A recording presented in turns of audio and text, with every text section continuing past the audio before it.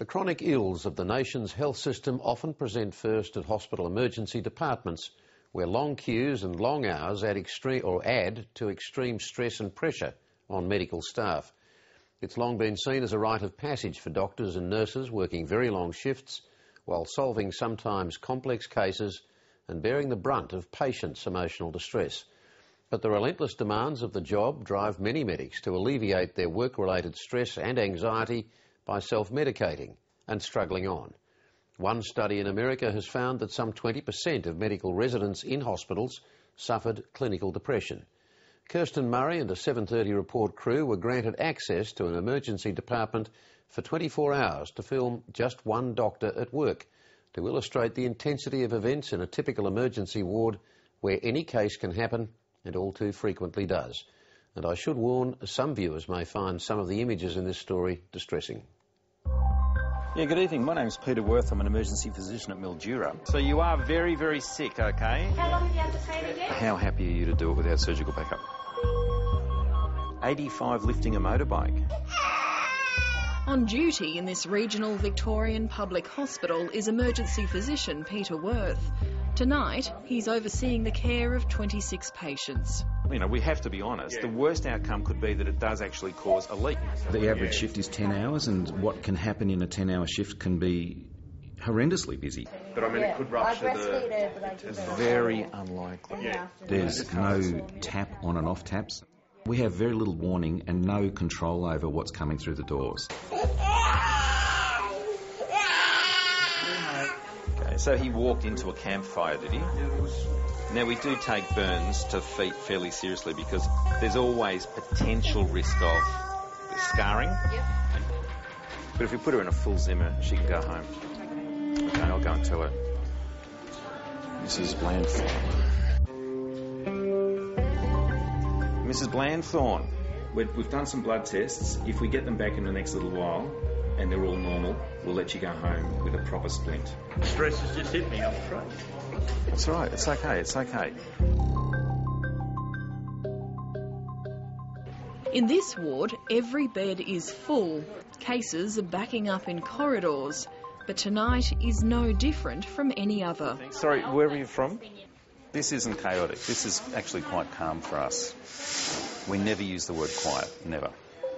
It's a jinx. For those doing the rounds, it's a demanding, stressful job. And sometimes the pressure can take its toll. Now the health of health workers is under focus after a Beyond Blue study found suicide rates among medical practitioners could be twice that of the general population. In my first 11 years, I had 11 colleagues kill themselves. If you're already fragile, if your bucket's already full, then, you know, it doesn't take much. Things that you would normally cope with in a normal day-to-day situation can become even more overwhelming. Trust me, 6 mils, which is the correct dose. I'll take responsibility for that. We'll go and give him this to help him calm down. We have access to some extremely powerful drugs. They are absolutely to the public's understanding. They're like carrying a loaded gun. Over a 25-year career, Dr. Worth's witnessed the downfall of many co-workers. But 4 years ago, he himself came close to the edge. I was losing my focus on my job. I was becoming very distracted. I was doubting myself. And I remember at one point really believing in all of my soul that I was absolutely worthless and hopeless and there was nothing to live for. We're humans and, we aren't immune from any of the ups and downs of life that everybody in the rest of the population has. Former AMA President Mukesh Haikerwal says it's no surprise medical practitioners can find it hard to cope. We're trained that, you make a difference and cure people. And in fact, when you work in the community in general practice, you make a little difference. And actually, there's a large number of people that obviously succumb to their illnesses or their old age or whatever goes on in their lives. And it's hard to deal with. The danger is those medics who do struggle rarely seek professional help for themselves. You okay? We're just trying to find a vein, all right? No pain. We're supermen in our own mind. We've been trained to believe that we are, and I think there's a fear that the public are going to judge us if we show fallibility. Okay, so we have to make a decision about that. We've got to do something. For some, there's the urge to self-diagnose and self-medicate. Others simply battle on. You're meant to have a sling. Just, can you give us 5 more minutes just while all this is hitting the fan? But both coping mechanisms can have dire consequences. There was a study in the US and they found that 20% of doctors working in the hospital would have had clinical depression at any given time. So we're going to get a chest x-ray to see if we can find an obvious cause, all right? And they made over 6 times as many medical errors, prescribing errors, medication errors, as non-depressed doctors doing the same jobs. GP turned university lecturer Craig Hassard says it's high time doctors' attitudes change. Okay, so just starting off by allowing the eyes to gently close. And he's trying to teach the next generation how to better care for their own mental health. So this is an exercise in helping to train the attention. I think we really need to get beyond the notion that this is just a little bit of warm, fuzzy stuff you tack on at the end of your medical curriculum just to make yourself feel like you're humanising it in some way. And this is actually right up front and centre a core clinical skill. But changing how mental illness is dealt with in the workplace may take some time. We can pull back a curtain in a cubicle of an emergency department, but it seems as doctors and nurses and others that we have a reluctance to treat a colleague the way we would treat a complete stranger.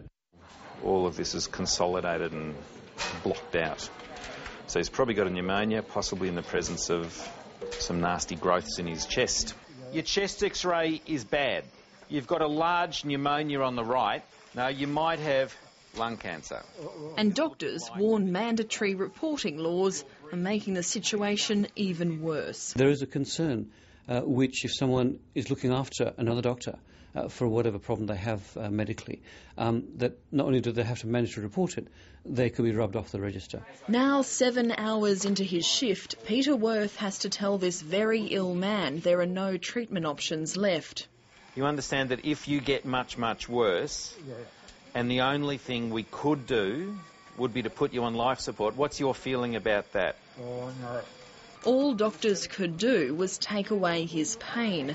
Within 24 hours, the 83-year-old died.